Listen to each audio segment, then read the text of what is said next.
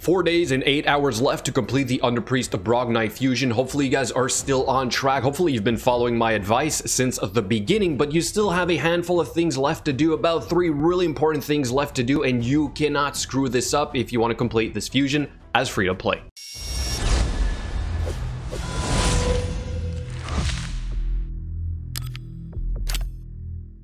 Before we cover today's topics, let me remind you guys that I stream on Mondays, Wednesdays, and Friday nights, so make sure you show up for the fun. We do try and provide some account help as much as we can, but also we do giveaways on here. Recently, we just had a really fantastic account to give away. This time it is going to be gems, so if you want to show up to use your free loyalty points, which you get every 10 minutes, you can then convert those into tickets for the giveaways. So yesterday we had 2 major things to finish or to focus on. The first one being the spider tournament. That was pretty easy. I was already almost done at the beginning of the day, so I got this done real quick, and then I was able to start working on the champion training tournament. But then we also had the artifact enhancement event, which has proven to be harder than the prior ones. In fact, harder than all the previous fusions. I'm not really surprised by this, as I said in yesterday's video, but I did manage to complete it for less silver than I thought I would have to use, so I got it done for about 11 million silver. I even went a little bit over with extra silver, but I got this done by using one of the methods I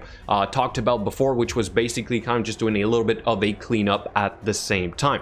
So where do we stand with our fragments after all this time? We got Skimfos at 85, we have Mordecai at 85, but I will not get more of Mordecai because I pulled him. We got Fenshi still only at 65, and Giscard I was able to fuse, which means that we're pretty much on track to almost complete this guy. But here is the updated plan, which should help you determine if you are still on track. So 30 fragments of Skimfos as of yesterday, bringing the grand total to 345. We updated the value for the total amount of silver used for the 3rd artifact enhancement event, and here's something that's interesting. I managed to complete it for less than the second one because I used one of the methods that I talked about in the artifact enhancement event cheating. That was basically ranking up to 8 and then selling a few pieces as I was working on finishing a build. Then we also tweaked the total amount of energy needed. I increased it by a little bit for the champion training tournament, which we are working on right now. Then all the rest is basically complete except the dungeon divers event. So here's what I want to cover, 3 really important things that you guys do not screw up. And the first one is the potions, because I literally just did this mistake. I don't know what I was thinking yesterday, probably wasn't thinking actually. I ended up using my potions to finish a build or to work on a build, and that is Yoshi. And so all those potions were actually required for me to complete this fusion as free to play. That means that as of tomorrow, I have to farm these force keep potions, right? But hopefully by now, you guys have realized that there is no way to complete this fusion while having to farm the potions. The only way this was doable with free to play energy was if you were well prepared enough. So if you still don't have all the potions that you need, you now have only 1 day left for each of the keeps to go and farm them. The second thing you do not want to screw up, and it will lead me to the third one, is the fact that you have to complete your champion training tournament today.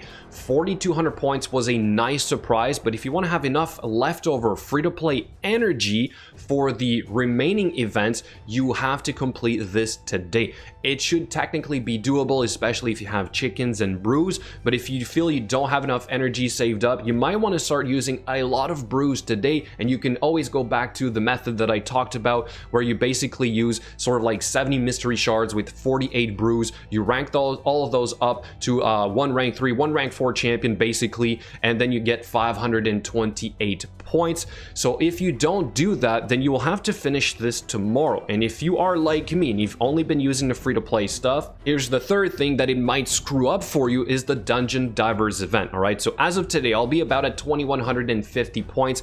Pretty much all my free-to-play energy has been used so far, but I will then require about 1,500 milestone points to get to the last one, which is the Fenshi here at 3,600.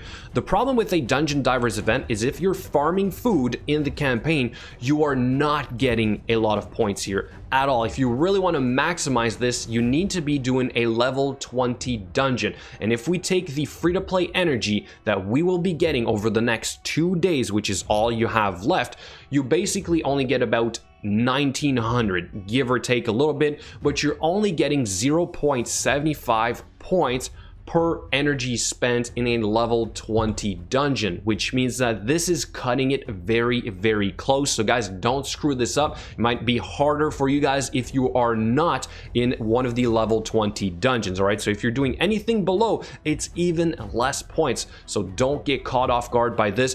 The final stretch, this can easily be missed, and I wouldn't want you guys to miss out on the fusion after all of this effort.